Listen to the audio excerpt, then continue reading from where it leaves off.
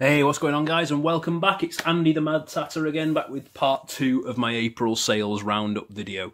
If you didn't see part 1, or even the sort of prologue, if you like, to this April sales roundup, there's links in the description down below. That's for a video which shows my first 10 days in April, and then part 1 of the video that you're about to watch now.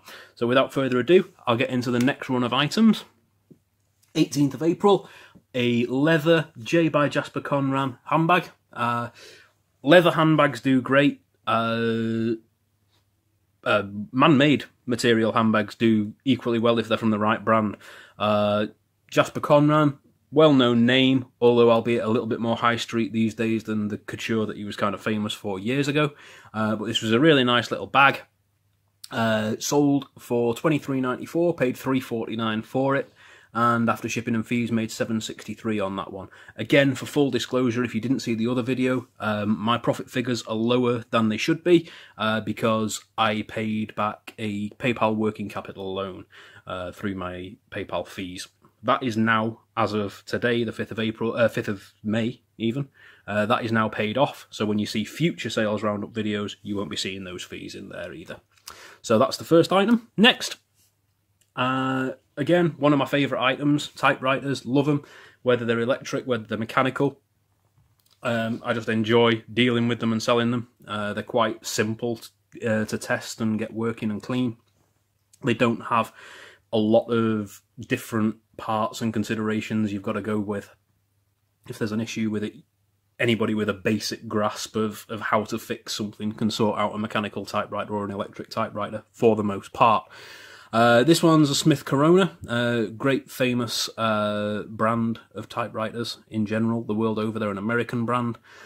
This one I actually spent around about 45 minutes on the phone back and forth to the buyer.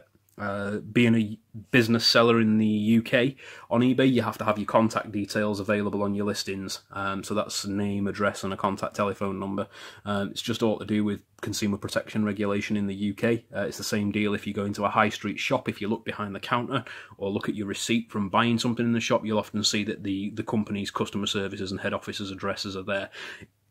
Because we're a registered business seller on eBay, we have to abide by those regulations as well, as do all business sellers on eBay in the UK. It's not the same across the world, but certainly in the UK it is. So this customer actually gave me a call. He's an old chap as well, about 85 years old, a really, really interesting guy. He was telling me about how he broadcasts on local radio twice a week, and he's written 2 books and this, that and the other, and he was just a really nice guy. And through around about 45 minutes of conversations between him and a couple of his family members, I talked them through a few of the different typewriters that I had and this, that and the other, and they opted to buy this one in the end. So it was certainly worth spending the time on the phone. Don't ever be averse to talking to your customers. Quite a lot of people will enjoy a more personal connection with you than just kind of typing on a message or something like that. So never be averse to talking to your customers face to face or over the phone. But this one cost me £7. Total sale price was $85.94. Used courier service for that one. So it was $15.95 for the courier. So total profit after shipping and fees there is $37.26. Next, we've got a Tommy Hilfiger polo shirt. Again, bit of a higher price for a polo shirt. If you saw the previous one there, the Ted Baker one, it's similar sort of thing. I don't tend to like paying that sort of money for them, but if they're nice quality, sometimes it can be worth it, if only to just sort of add to your stock and add to your offering. So this one was $6.99, sold for $19.94 and made $2.95 after shipping and fees there. Another board game, I did say in the previous part of this video that I don't do a lot of board games, and it's true, I don't do an awful lot of board games, but the few that I have got, I seem to have sold a few of them this month. So this was Stratego, Lord of the Rings Trilogy Edition, and literally the only thing that made it a Lord of the Rings Trilogy Edition was the stickers that went on the little castles. If you're familiar with Stratego, it kind of has these little plastic castle player tokens, and this one just had Lord of the Rings character stickers on it. So, yeah, apparently that makes it Lord of the Rings. Bought for £1, sold for $24.99, $28.94 with postage. And after shipping and fees, made $14.08 on that one. And the buyer gave us positive feedback, so happy days. Again, that goes into that whole category of I bought it because it was Lord of the Rings. I don't really know about Stratego. I don't play Stratego. I've never played Stratego. I've heard of it mentioned. I've never even seen people play it. But the Lord of the Rings connection was enough for me to sort of go, yeah, all right, let's have a go. Next, men's Levi short sleeve shirt. Levi's another great brand to buy and to sell for resellers in general. As long as you're picking up genuine stuff, there are quite a lot of fake Levi jeans out there, for instance, even to this day. Not quite to the extent that I think it was in the sort of 80s and 90s, but you do certainly still see them out there. So there's plenty of places online you can look. If you just Google how to spot fake Levi's, you'll be able to get a pretty concise account of how to check that they're genuine. This one, of course, was a genuine item because it was, as you can probably see on the picture there, it is tagged. It was a brand new and tagged shirt. One of my local charity shops had a couple of them in. I paid $5 each for them. This one sold for $29.99 with free postage, and I made $10.42 after shipping and fees there. Big old size as well, I think it was. So this next item is actually one that I'm selling for my dad. He's dug out a load of his old vinyl for me and said, can I sell it for him? And he'll give me some of the money. To be quite honest with you, I'm not going to take any money off him. I'm just going to give him everything that they make. Because after all, it's my dad. So Pink Floyd Animals 1977 vinyl LP, gatefold sleeve with the lyric insert and everything. It was a nice complete one, and it had been stored in a plastic record protector as well, so the sleeve was in really great condition. And the disc was in pretty good condition as well, but I don't know how to grade vinyl according to the criteria that they use with things like the Record Collectors Association or the Vinyl Collectors Association. They have very specific criteria that things have to meet to be mint or near mint or good or whatever condition that they describe. So I said in my listings, I was very upfront in my descriptions for the items. I said, look, I'm not a record collector or dealer. I'm just selling some records that were in the house. I can't give you a grading, but I will accurately and honestly describe the item and welcome any questions, queries, or requests for, different photographs from different angles, things like that. So I didn't have a problem, got no questions or anything from this guy. I went into obsessive detail about every little bit of wear. So although it's been in this plastic sleeve, the plastic sleeve itself had split a little bit on one corner, so it had kind of slightly just worn the edge of the edge there. So I mentioned that. I mentioned that there were some small scratches on the disc, but I'd played it. I tested it out on a Sony turntable that I've got, and it worked fine. So I'd said there are scratches there, but it doesn't affect playback. There was no fade into the actual label on the record or anything like that, or no peel into the label on the record. I went into detail about the condition of the cardboard insert that the record itself goes in. I took loads of pictures. So I just tried to be as honest and concise as possible in the description of it, bearing in mind that I can't grade them, and yeah, seemed to have no issues there. Packaging wise, that was something that I was terrified doing, because I know how fragile these things can be and how heavy-handed the postal service can be. So what I actually did, I took a piece of hardboard out of an old set of drawers. When you get sort of a cheap drawer unit and it's got that hard fiberboard stuff in the bottom of the drawers, it was a piece of that. I cut it to the size of the record and put the record on top of that and wrapped it over with that sort of foam packaging material, that stuff that's like a big foamy sheet.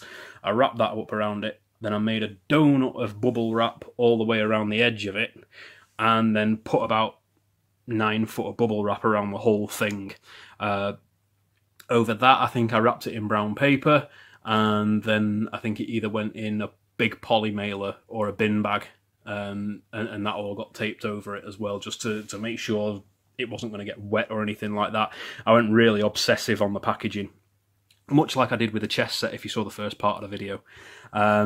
Buyer left positive feedback and again specifically mentioned how well packaged the item was. So I've got a few more of these old drawers and I've got a few more old records to sell. So I'll probably just end up busting them all up for the hardboard, just to brace these records out with them, make sure they don't, they don't get damaged or anything in transit. So it was an owned item, that one, no cost against it. Sold for $25.94, made $17.97. Although as I say, that's going to my old man, and got positive feedback from the buyer. Next item, one of mine, this one of my own shirts. Fred Perry short-sleeved check shirt. I said in previous videos about check shirts, they sell very well because they're always in demand. They're always generally in fashion somewhere along the way, and short-sleeved ones in the summer are always going to go well. Fred Perry, really nice quality brand, typically British brand, very famous the world over, and great quality stuff. Again, heavily faked though. There's a lot of fake Fred Perry polo shirts out there in particular, but as I say, this one was one of my own, so I knew it was, I knew it was the real deal. Sold it for $37.94, made $21.46 after shipping and fees, and the buyer left positive feedback. Interestingly enough as well, it folded down small enough to go for a large letter, that one, even though it's a big shirt, because I'm a big chap. Next. Sony iLink cable for a Handycam. This was a brand new and sealed item. I picked up at one of the charity shops, paid £1 for it, sold it for $18.94. After shipping and fees, made $7.66. Used the stock image there for the main picture, but as I've said in previous videos about things with stock images, I was going to start including the pictures of the actual item as well, and that's what I've done. So you've got the stock image there just for the best possible kind of attention grabber, and then in the description people can go and have a look at the actual item they're going to receive. But it was a brand new and sealed thing anyway, it's just that was a nice higher resolution photo. So made $7.66 after shipping and fees on that one. Sold quite quickly as well, about a week or so I think it was on for, so I did alright with that one. PC game, Stronghold collection. It's sort of a collection of real-time strategy, medieval, defend your castle, attack other people's castles type of games. Bought it in a huge bundle of games. I paid £3 for, if you're familiar with the big blue IKEA bags, the kind of big famous nylon-y, plasticky IKEA bags, I basically bought a whole one of those at a car boot sale, and it was full of PS2 games, Xbox 360 games, and a couple of PC games. The whole bag full I paid £3 for. So this was in that bag.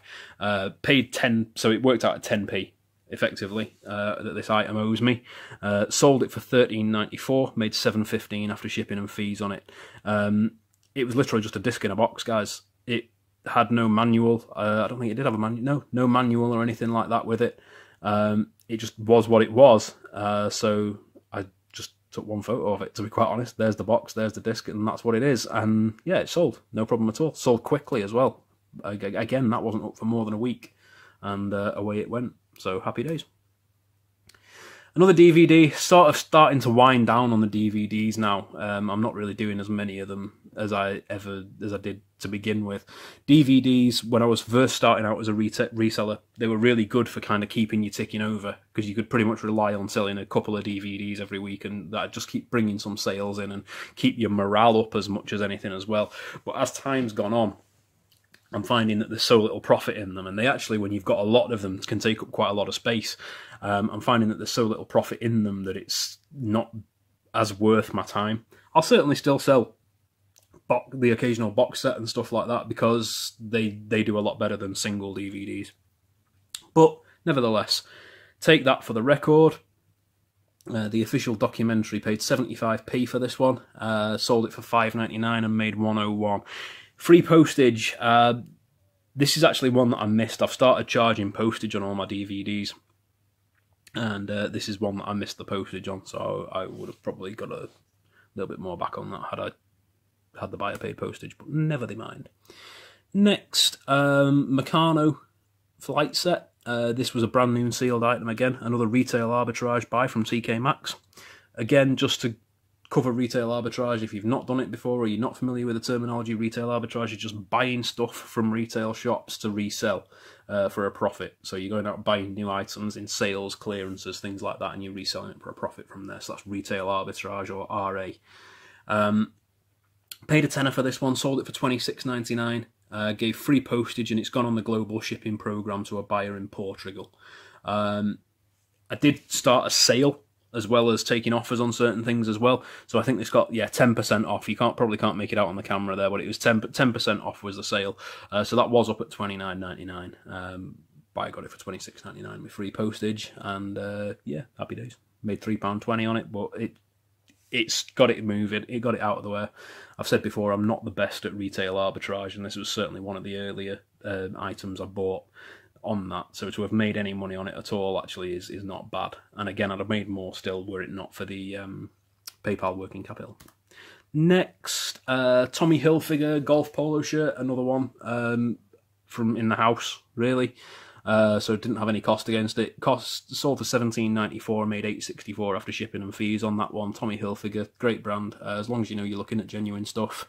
And again, like with the Levi's, go onto Google how to spot fake Tommy Hilfiger, and you'll see loads of great tips on that too. So another good brand to sell that you can often pick up quite cheap and make a reasonable profit on. This one you might remember from, I think this was my very first haul video actually, is what this was in. This is the Lord of the Rings Pewter and Bronze Effect chest set. Had this one up at $39.99, so this was one that went in the sale as well. I think I did toys and games in a sale, so hence the Meccano, and this was sold at a sale price. Was up at $39.99, sold for $35.99 with $3.95 postage, so a total of $39.94. Made $12.23 on that one, and it's gone on the GSP Global Shipping Program to a buyer in Austria. So yeah, I did, interesting aside, I did see someone say, when I posted this video, or when I made mention of this video on a Facebook group, somebody did say that I think they'd sold this for about 20 quid, this chest set. And to be honest with you, if somebody tells me something like that, I'm always going to see it as a challenge to sell it for more. So the fact that I had it up at 40 quid and sold it for 36, I was pretty happy with that. I'm not gloating or anything like that, but it's just, don't tell me what you've sold it for, because then I'll automatically just want to sell it for more. I'm naturally competitive like that, I guess, even though I'm not directly competing with anybody. It's just a weird internal thing. Anyway, next, another typewriter. This was a mechanical typewriter, and boy did I pay up on this one. But the reason I paid up on this one, because it was so nice. This was a 1970s model, but it literally looked like it had just come out of the shop today. There was no yellowing whatsoever to any of this body plastic, which is quite common. The type bars inside there that the actual letters strike the face with, the chrome plating and everything was still on them. They were still bright. They looked like brand new. No discoloration to any of the keys. No damage whatsoever. There wasn't a scratch on it. It came with its original instructions. It came with its original carry bag. And it was just a nice mechanical typewriter by a good brand, Olivetti. So I was kind of okay with paying 25 quid for it, because I knew I would still make money. Generally, I don't pay more than 10 to 15 quid on typewriters unless it's something really special. But I just sort of thought, yeah, do you know what? It's nice that I'm having it. So 25 I gave for it. Sold it for $85.94 altogether. Made $15.02 after shipping and fees, and it was a quick seller too. Sold, I think it took maybe about 10 days to sell. So I think for a 70 quid item, that's pretty good going, pretty quick. Next one, again, Ted Baker. Said about the polo shirt. I think I remember, was that in the previous video, or was that in this one now? I've waffled that much, I can't remember. But Ted Baker's a really good brand to buy, and a really good brand to deal in, because everybody wants it. At some point, ladies like it, men like it. Their clothing's popular. Their shoes, their accessories, their perfumes, their cosmetics, everything. So Ted Baker, great brand to look out for. This was a little gift set that Joe had been bought for Christmas one year. I think I might have even bought it for her, to be honest with you. I can't remember now. But it just had 5 little travel size bottles of 5 different Ted Baker scents in there. We had it up at $19.99. This was on a sale as well. I think we also did a cosmetics and beauty sale at the same time as we did the toys and games. So we had 2 different sales running, and this was up at $19.99, sold for $17.99 with free postage. So after shipping and fees, we made $7.81. Next, another typewriter, bit different. This one. This was a kid's one. This was I actually remember these from growing up, and this was a 1985 model, so this is only a year younger than me, and it was a kid's toy typewriter, but again, it was in really good nick and everything worked on it. The only downside with this one, which again I mentioned specifically in the listing description, was that the ink ribbon was running really low, and I couldn't find a source for another one. I have since seen them on eBay, to be honest with you, and I could have probably, you know, if I'd have left it a little bit longer, I could have probably bought a ribbon and bundled it up with one. But the buyer was more than happy to just buy it as it was. It was boxed and everything as well. It was boxed, it had its instructions, so it was complete. There is a bit of yellow into the plastic on it there. I don't know if it picks up that well on camera, but it's certainly quite visible on the photos. So that was mentioned in the listing description as well. I went over it every side and sort of said, you know, on this side there are these marks, on this side there is this. And just again, accurate and honest descriptions and plenty of good photos, and that sold really quickly. I think from purchase to sale was about 3 days for that item. So that was a really quick seller.